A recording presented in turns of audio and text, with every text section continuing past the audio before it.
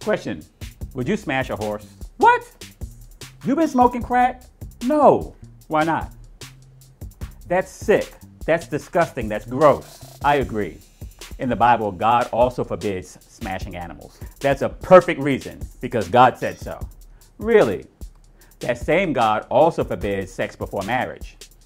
If you're married, he forbids having a side chick or a side dude. God says a lot in the Bible about your body and sexual behavior. He does? Yes. He says to run from sexual sin. He also says our bodies belong to him, not us. God first means we let Jesus govern what we do with our bodies and sexual behavior, since we belong to him anyway.